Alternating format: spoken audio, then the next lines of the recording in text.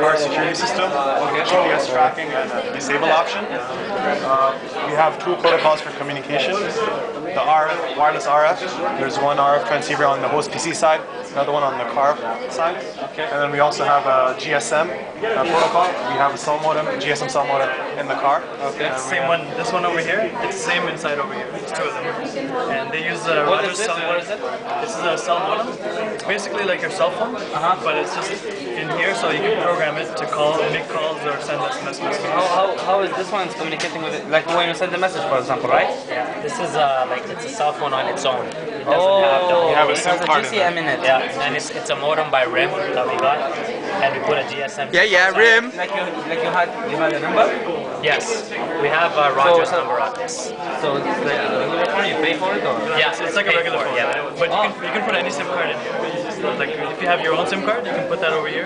Yeah, and then but this will act as you gotta pay for it in order to work, right? Yes. Well, we have two protocols for communication. Say if the car is in range of the host PC, we'll use radio frequency, which is no charge. Okay. So right now the car's in range, so I can actually control the car from here. I can arm the security from here. It'll use radio frequency, so since it's in range, I can disarm the security from here as well. And say if you want to see where the car is, click on track, and it will request GPS coordinates from the car.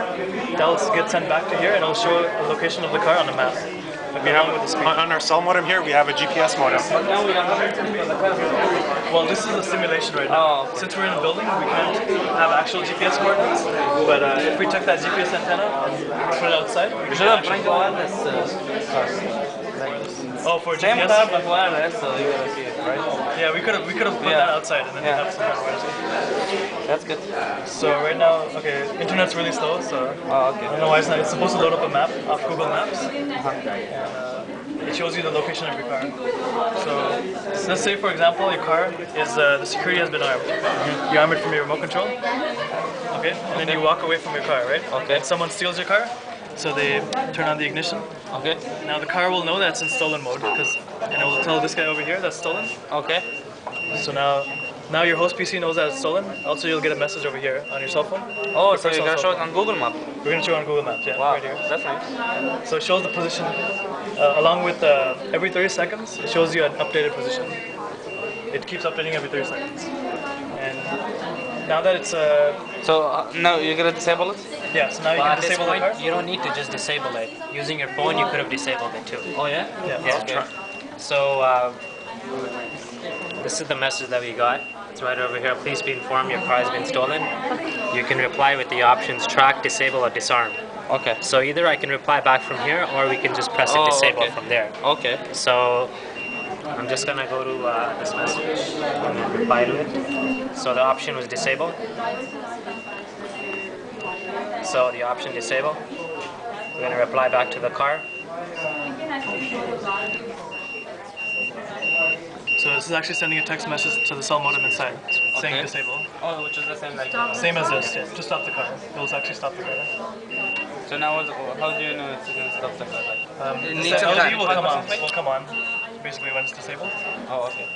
How long does it take to? It usually takes up to 10 seconds. Yeah. But I think the queue is jammed right now. Right now, there's something wrong, but we can actually just send it from here for now. Oh, there's a disable. So it Disable flashes warning on the screen LCD that there. user know that your car has been disabled. This is for password. And there. Yeah. Disable PC. So the LED over here signifies the basically the fuel gasket. It stops it, so your car just comes to a complete stop slowly. At that point, anytime on the screen, whenever, you can punch in the password. So I come back to the car. I was like, oh man, something happened. So I'll just put the password in. 1, 2, 3, 4. Goes back into disarm. And anything that happens over here, it sends a notification to your host PC, so that the guy at the host PC will know what's going on. All this activity is tracked in here. That's good. And this is pretty much what goes in your pocket. In real life, it'd be a much smaller PCB This is your design. key remote. But you don't have this one. You have the cell phone, right? So why do you need this one? They're just another option. Oh, this is like. So you forgot at home. Yeah, No, you could do it on your cell phone. Yeah. Okay. See, through your cell phone, you can do a lot Yeah, more yeah. things. You can actually get GPS coordinates on this, Okay. of the car. If you send Yeah. a track, it'll get GPS coordinates. So for this one, we just turn the car off, and then we walk away, we arm it, and then we go back right after. That's good. So one of the key thing is, since it's using a cellular modem, you could be anywhere in North America and your car could get tracked. Yeah. So you don't have to worry about going to the US, your security system is not going to work. Using a GSM network, it will work everywhere. That's one of the key advantages why we use GSM and not any other ones, because you could be anywhere in North America. Yeah, have functionality. that's good. Very good job. You guys work.